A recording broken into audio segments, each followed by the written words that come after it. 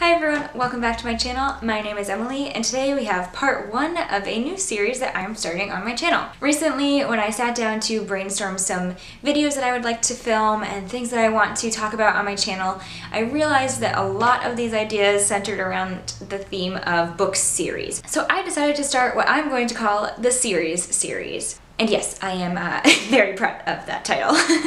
So this is essentially going to be a whole bunch of videos, I'm not sure how many yet, talking about different things to do with book series. To start, I thought it would be appropriate to talk about my finished series.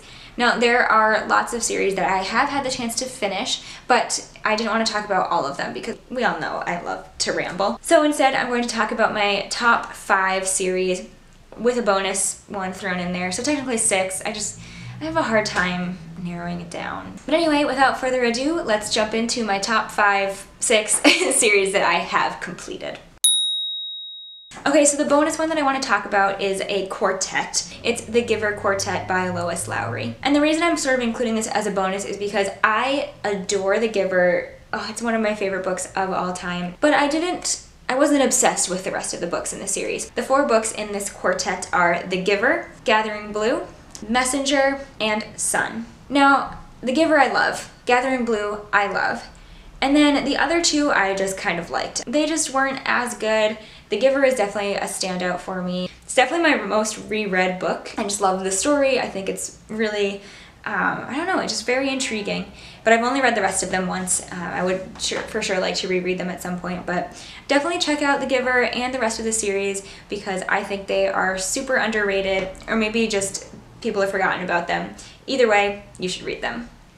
Alright, number 5 on my list of top 5 series is the Red Rising trilogy by Pierce Brown. This is a 3-book series, obviously that's what a trilogy means. This is a sci-fi fantasy series that starts off on Mars, following our main character, Darrow. Now in this society, people are essentially color-coded by the color of their hair and these sigils that they have on the back of their hand. Darrow is a red, which is the absolute lowest of the low. He lives actually beneath the surface of Mars in a mining colony, trying to mine this gas or some sort of element that provides power to eventually make Mars inhabitable for people on Earth to come over and have a new place to live. I'm not going to go into much of a synopsis for this because it gets spoilery really fast, but just know going into it that Darrow is kind of an idiot, but also very lucky and survives way more than he should in reality. But I think there are some really fantastic characters within this. There are some really great friendships and a lot of really good support depicted in this. If you like something like Hunger Games or Divergent, it has elements of both of those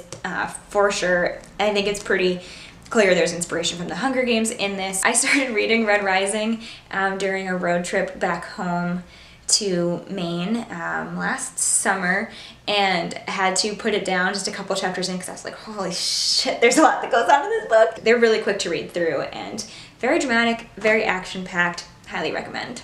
Okay, the next one is really heavy, but this is the Cormoran Strike series by Robert Galbraith, aka J.K. Rowling. Obviously, J.K. Rowling is the author of Harry Potter, and I think a lot of people didn't think she would be able to break that mold and get outside of that comfort zone that she has set for herself. But these books are absolutely incredible. If you like mysteries, these are really good. They follow our main character, Cormoran Strike, who is a private investigator. He's pretty down on his luck at the start of Cuckoo's Calling, the first book in the series, and suddenly he is swept up into a very high-profile murder case, and his new temp assistant becomes indispensable for him, and she's for sure my favorite character. She's awesome. Robin Ellicott.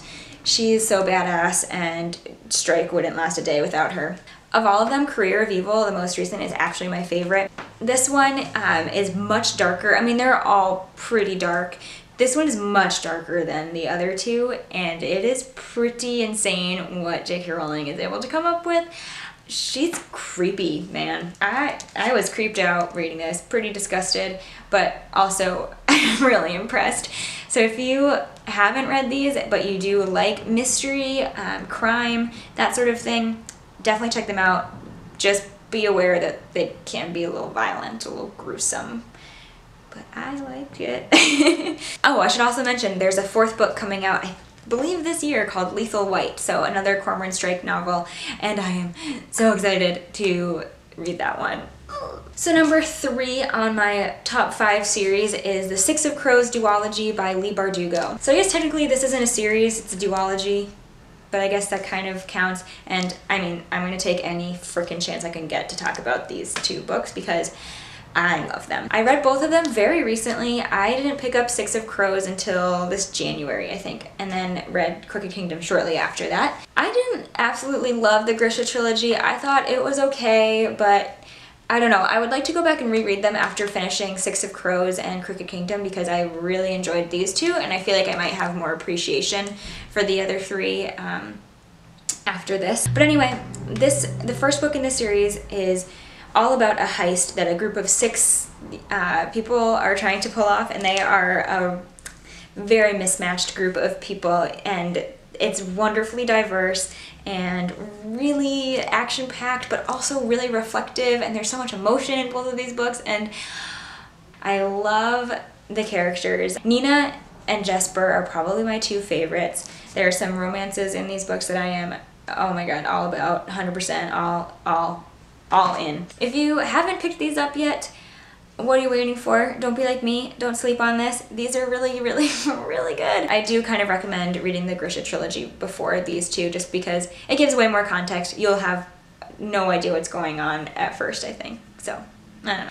Number 2 in my top 5 favorite series is The Shades of Magic trilogy by V.E. Schwab. Book 1 is A Darker Shade of Magic, and then we have book 2, which is A Gathering of Shadows, and 3 is A Conjuring of Light. I think these covers are stunning also, which is, I know, not the most important, but this story takes place in a world where there are 4 parallel Londons. We have Grey London, which is essentially the London that exists in our world today. We have Red London that is full of magic and vibrant and thriving within the context of all of that magic. It's being used well. White London, however, also has magic, but it has sort of destroyed the world. It's very decrepit and, yeah, just everything's dying, essentially. And then number 4 is Black London, which has already been destroyed by magic, and no one can travel there, no one exists in that world anymore. We spend most of our time in Red London following our main character, Kel, who is the adopted son of the King and Queen of Red London. He possesses a unique form of magic. He is called Antari, which means he can travel between Londons. He practices blood magic. There are all kinds of forms that magic takes in this series, different elements that people can control. The magic system is super interesting. I think this is a wonderful series. I am sad that it's over. However, V. Schwab ended it in a way where you could certainly continue on with some of these characters. I don't think this is the last time we're seeing this world, and I am excited to see where she takes it. So, can you guess what my top favorite series of all time is? Any guesses?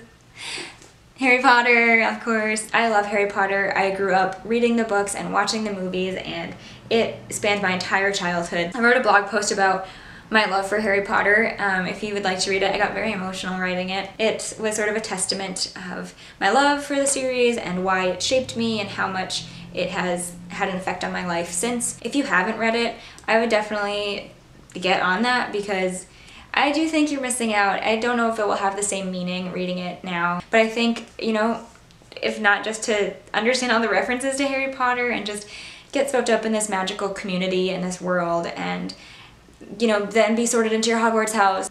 I love this series. I think you all understand. No one's gonna be shocked that this is my number 1.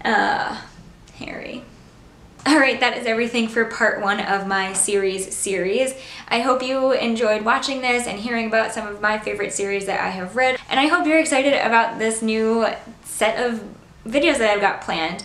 I will post 1 per week is sort of my goal at this point, but we'll see how that morphs over time. If you have any suggestions about videos that you think would be a good addition to this series, let me know. So thank you so much for being here. I hope you enjoyed watching this video. If you want to keep the conversation going, if you've read any of these and they are also in your top 5 series of all time, let's chat either down below in the comments, or you can find all of my social media links in the description box as well. If you like this video, give it a thumbs up and subscribe to my channel so that you know when my next video comes up. But until then, happy reading. Bye.